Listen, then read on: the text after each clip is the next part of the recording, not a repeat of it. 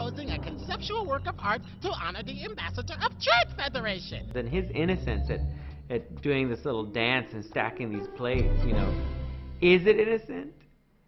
Is he that foolish and being that ridiculous? Here we go. Or is Jar Jar finally using his ability to be perceived as a goofball as a political advantage here?